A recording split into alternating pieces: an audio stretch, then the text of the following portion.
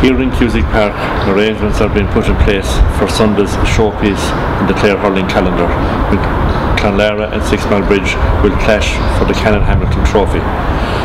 Players and spectators at Sunday's game will find the surroundings a little different because of the work taking place at the moment in the development of the new stand and enhancing the facilities at the grounds.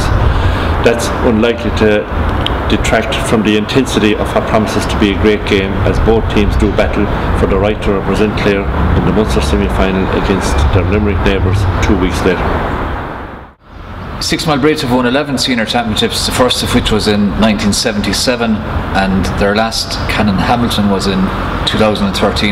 In contrast, Clare have won twice, back in 1919, and their most recent title was in 2008.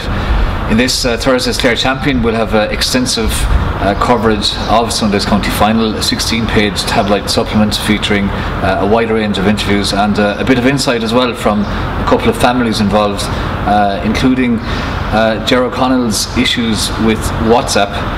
The Clare goalkeeper speaks fairly candidly about that, as do his brothers, and also we'll be hearing about Alex Morey and his slightly bizarre eating habits, as revealed by his brother Cayman, the 6 Mile Bridge captain, and their sister Chloe, and they'll be telling us about his love of Wheatos. Also, I have talked with Sean Stack, who is in the position that he is facing his beloved 6 Mile Bridge on Sunday. His final comment was that Sunday's game promises to be most entertaining for everybody, bar himself.